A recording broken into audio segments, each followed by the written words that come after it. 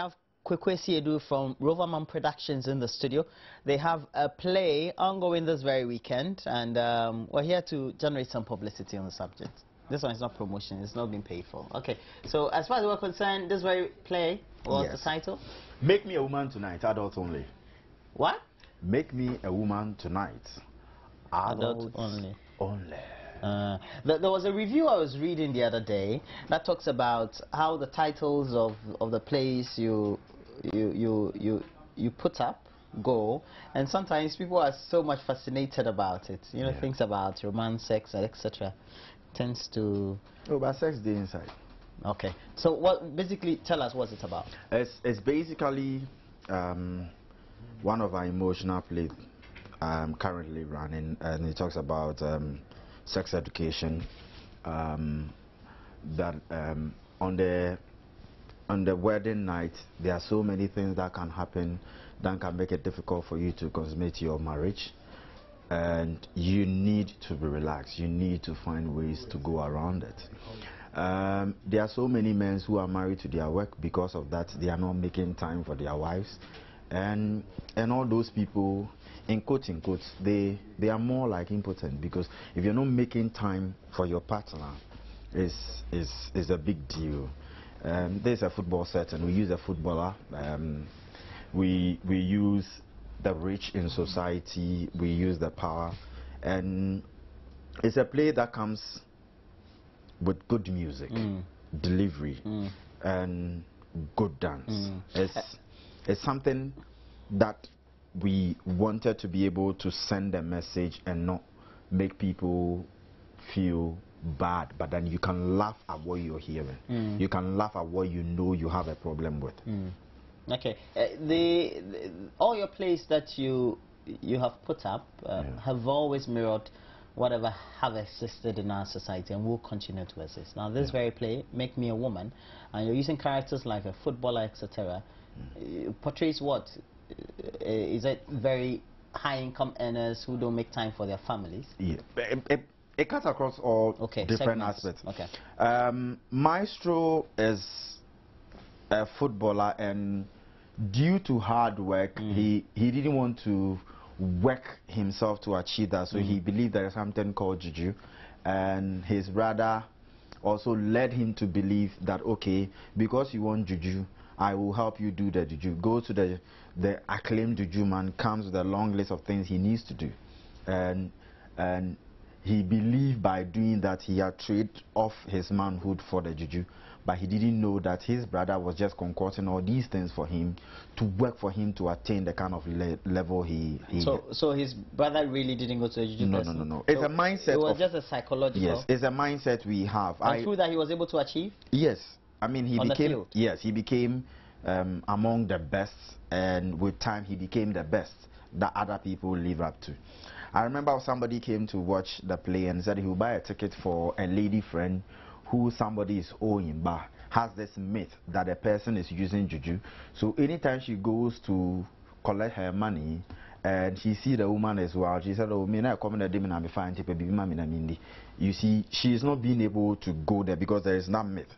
And you know, in Africa we do that thing well. Hey, Roland get to do fucking, make you no mess with them.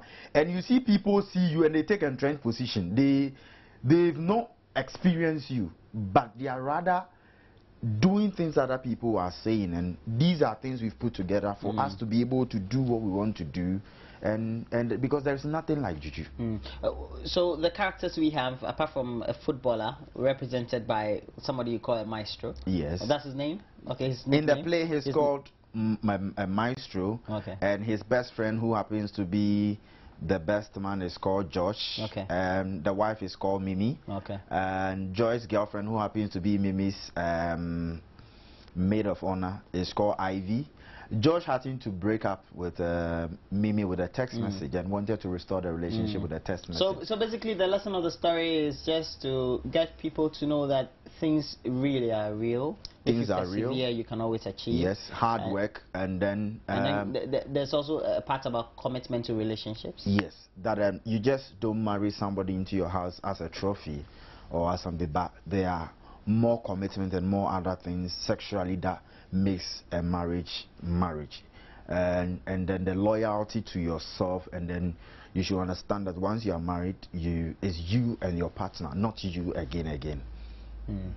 And if you're putting up such plays, and I've noticed that you screened them the last week. Yes. Or a couple of times now. Yeah, we did 4 shows last week. No, 5 shows. They're exclusive on Thursday, and we did a Saturday, Sunday. And so this weekend has been scheduled in what way? We're running the same schedule. We're doing Saturday and Sunday. 2 shows a day. The first show 4 p.m. The second show 8 p.m. The ticket goes for 50 Ghana. Yesterday, at least, we also contributed our quota to the anniversary, so we get some free tickets and we gave some discounts.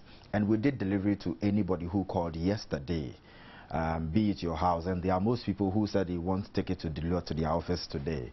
So as part of Ghana's independence, our quota was just to make people come and enjoy and learn from the play. Usually when people come for these very plays, how do you make sure they get glued and stick to the whole plot of the play that you have really arranged for them? That one is more of the journey of the director. Okay. But we have good sponsors like Airtel who join this production, is giving out credits, is giving out free data, so, and we have Farmwell giving up ice creams in there. So once you enter, the gates open at 3 o'clock. Once you enter at 3 o'clock. So they tend to create the atmosphere for you? Yes. So you enter the foyer and you have experience. All you need to do is register your mobile money or register your Airtel chip. And then once the show starts, there are 2 commercial breaks. And we give at, per each break, we give 100 Ghana cedi of airtime. So once you are good with fast fingers, you can reload your credits. That's when they come on the screens then? When you come on the screens. Okay, so the events place is where? National Theatre. The National Theatre. In the National Theatre.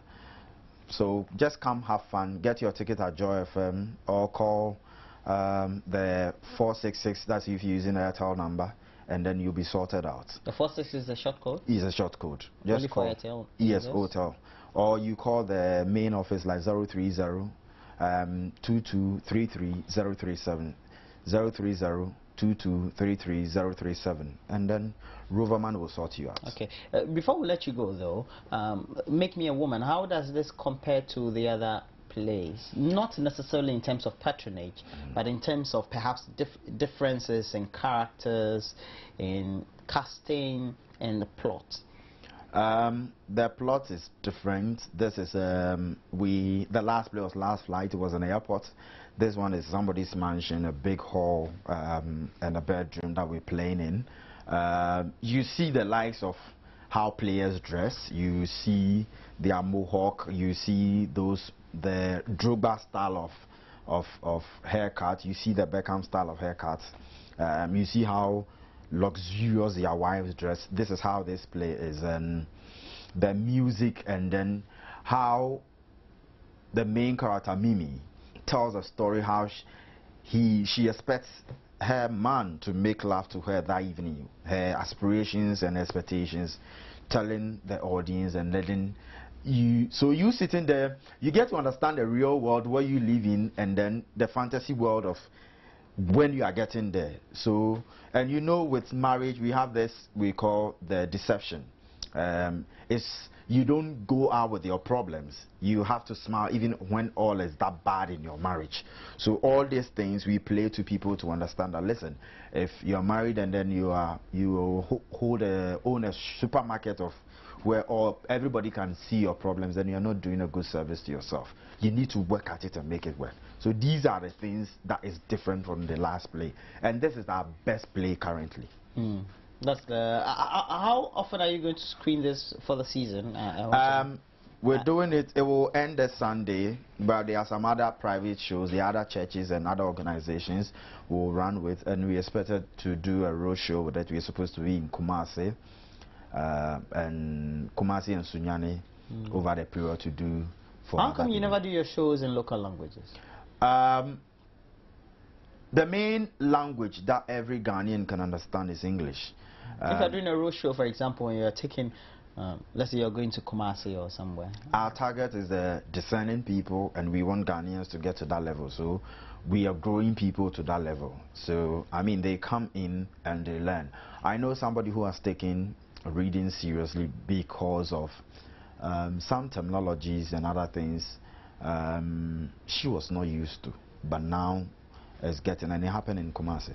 And the theme for this very play, Make Me a Woman, is also because of latest news about past footballers and their lives and marriages, etc. No, not really. It's about everybody. It's about all of us. As I said, there are so many men out there who are committed to their work and are not making time for their partners, and these things are becoming a problem. So we just want people to understand that as much as you wasted that money, as much as you told everybody how much you love it, there is more than love. There is a commitment and there is an intimacy that makes a woman in a home. Okay. Thank you very much. Thank you. We hope to see you again. From Roverman Productions, they have a new play now. It's been on, I think, for the second week running. Yes. And at the National Theatre this very weekend. Time again? First show 8 p.m. Sorry, first show 4 p.m. Second show 8 p.m. Okay. And our 4 is our 4. Our 8 is our 8. Yes, if you get there, I've been to a couple of your shows, and I know that you don't. Okay. Okay. So do make the time. Go to the National Theatre 4 p.m. 8 p.m. this very weekend. Make sure that you take your partner, you take your friend, whoever you would want to have that very time with to get to watch. Just mirroring whatever takes place in our society. We're taking a short break. When we come back, we'll have a lot more for you on the AM show.